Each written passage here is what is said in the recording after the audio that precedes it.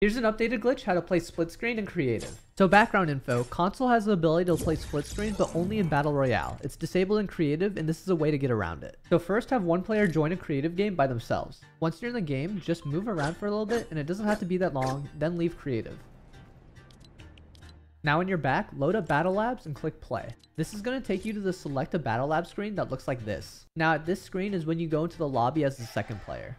It's going to take a bit to load, but once the second player gets in, press start and it will launch creative.